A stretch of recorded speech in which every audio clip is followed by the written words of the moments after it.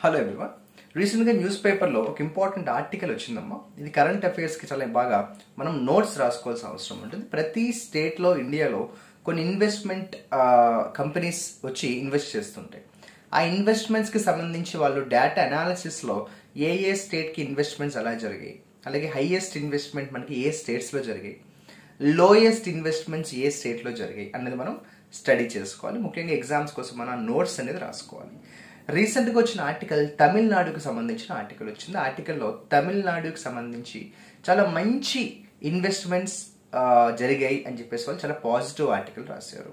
So 2020-21 ముఖ్యంగా ఈ pandemic టైంలో స్పెషాలిటీ ఏంటంటే, అంటే పాండమిక్ టైంలో సర్ప్రైజ్ ఏంటంటే తమిళనాడులో అంతకు ముందు జరిగిన ఇన్వెస్ట్మెంట్స్ కంటే డబుల్ లెవెల్ ఆఫ్ ఇన్వెస్ట్మెంట్స్ జరిగాయి. అంటే అప్రాక్సిమేట్గా 1 lakh crore rupees worth investments అనేవి తమిళనాడులో జరిగాయి లాస్ట్ 1 yearలో. ఆ అనాలిసిస్ ఏం చెప్పిందంటే తమిళనాడులో సెకండ్ హైయెస్ట్ ఇన్వెస్ట్మెంట్స్ జరిగాయి. ఇండియాలో అన్ని స్టేట్స్తో కంపేర్ చేసుకుంటే Tamil Nadu is found to have the second highest investments. ఇక ఫస్ట్ ఎవరు అంటే అప్పటిలాగే మహారాష్ట్ర.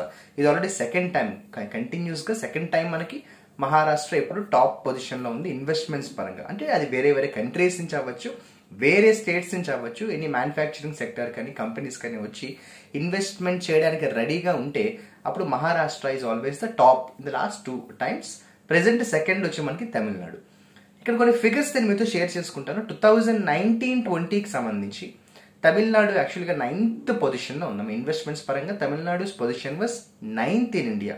అంటే 2019-20 టైంలో తమిళనాడు 9th పొజిషన్లో ఉంది. 465 ప్రాజెక్ట్స్ వచ్చాయి తమిళనాడుకి. ఆ 1 yearలో 465 ప్రాజెక్ట్స్ వచ్చాయి. టోటల్ కాస్ట్ వచ్చి 47,000 crores around.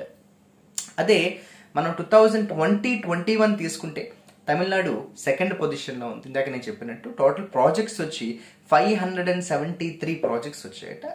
1 lakh crore plus around worth projects. మనం ఇంకొక 2 years బ్యాక్కి వెళ్తే పొజిషన్ ఏంటో కూడా చూడాలి. 2018-19 టైంలో తమిళనాడు యొక్క ర్యాంక్ వచ్చి 12th ర్యాంక్. అంటే ఆ పర్టికులర్ ఇయర్లో మొత్తం ఇండియాలో తీసుకుంటే తమిళనాడులో ఒక్క స్టేట్లోనే ఇన్వెస్ట్మెంట్స్ వచ్చి 3.67% ఇన్వెస్ట్మెంట్స్ జరిగిందంట.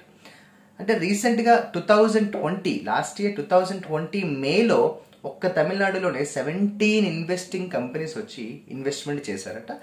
Around 19,000 crores worth. ఇది తమిళనాడుకి సంబంధించిన ఒక రకంగా చెప్పాలంటే Tamil Nadu now is డెఫినెట్లీనే happy face because the number of investments in Tamil Nadu is doubled compared with the last year. ముఖ్యంగా మన ఇన్ని ఇన్వెస్ట్మెంట్స్ తమిళనాడులో జరిగాయని చెప్పుకున్నప్పుడు ఇంపార్టెంట్ మేజర్ కంపెనీస్ తమిళనాడులో ఏమి ఇన్వెస్ట్ చేసాయో కూడా ఒకసారి తెలుసుకుంటే మంచిది. మనకి తమిళనాడుకి సంబంధించి రీసెంట్గా సన్ ఎడిసన్ ఎనర్జీ ఇండియా అనే కంపెనీ ఇన్వెస్ట్మెంట్ చేశారు. వర్త్ వచ్చి 4,629 crore రూపీస్ వర్త్ ప్రాజెక్ట్ అమ్మ. సన్ ఎడిసన్ ఎనర్జీ ఇండియా వాళ్ళు అదేంటంటే యాక్చువల్గా సోలార్ ఫోటోవోల్టాయిక్ మాడ్యూల్స్ ప్రాజెక్ట్ అది వాళ్ళు ఇన్వెస్ట్మెంట్ చేశారు తమిళనాడులో.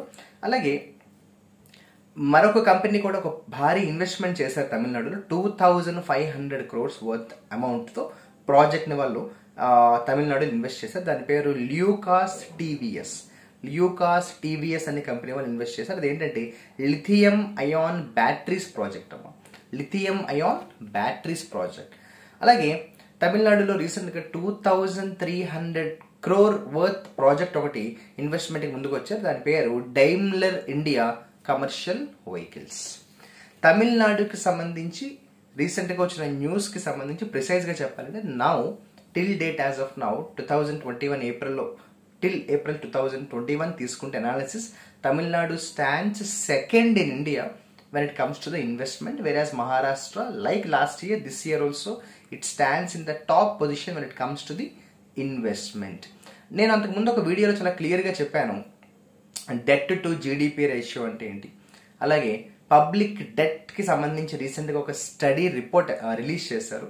ఆ పబ్లిక్ డెట్కి సంబంధించి వాళ్ళు డెట్ టు జీడిపి రేషియోని ఎందుకు క్యాలిక్యులేట్ చేస్తారు అంటే ముఖ్యంగా చెప్పాను ఇన్వెస్టర్స్ చూసేది ఏంటో దాని గురించి మనం ఎక్స్ప్లెయిన్ చేసుకున్నాం. వేరే కంట్రీ నుంచి ఒక ఇన్వెస్టర్ ఇండియాలో ఇన్వెస్ట్ చేయాలి అనుకున్నప్పుడు వాళ్ళకి కావాల్సిన ప్లేస్ ఒకటే కాదు, ఆ ఇన్వెస్ట్ చేసే ప్లేస్లో ఉన్న ఎకానమికల్ స్ట్రెంగ్త్ ఎలా ఉంది, మనీ రొటేషన్ ఎలా ఉంది, దానికి సంబంధించిన రేషియో వాళ్ళు ఆ పర్సంటేజ్ని వాళ్ళు క్యాలిక్యులేట్ చేసుకున్న తర్వాతే ఇన్వెస్ట్మెంట్కి ముందుకు వస్తారు. But Tamil Nadu definitely is in a good position when it comes to the investment because now it is in the second position in India. So this article is about the Tamil Nadu happy state being second top in the investments.